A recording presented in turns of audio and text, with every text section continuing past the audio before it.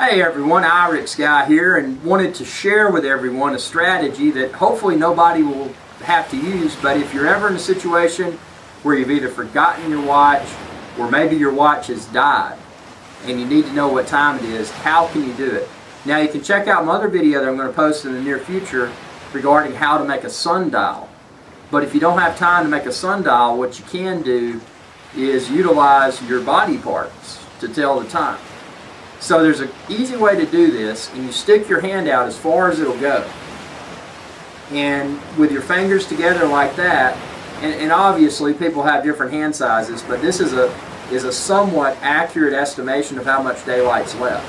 So let's say the sun was up, it's past noon, so it's a little bit past there.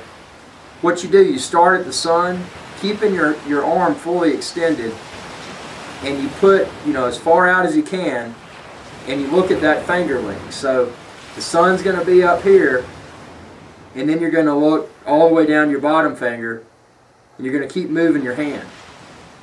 Each time you move your hand, the length, the height of those four fingers is approximately an hour.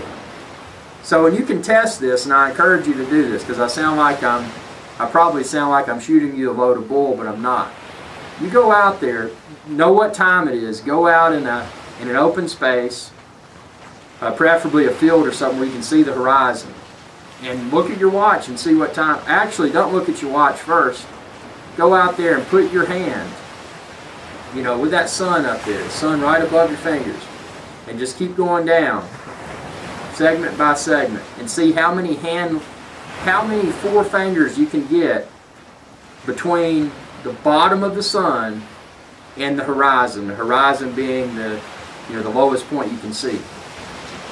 And I can almost guarantee you that when you do that, if you look at your watch and what time it is, and then look at what time the sun sets, that number of hand lengths of those four fingers is going to equal, or be very close to the number of hours of daylight remaining in that day. So try it out, and if it doesn't work, tell me. But when it works, give me a like and share this video with others. So thanks for watching. If you haven't subscribed already, I encourage you to do so.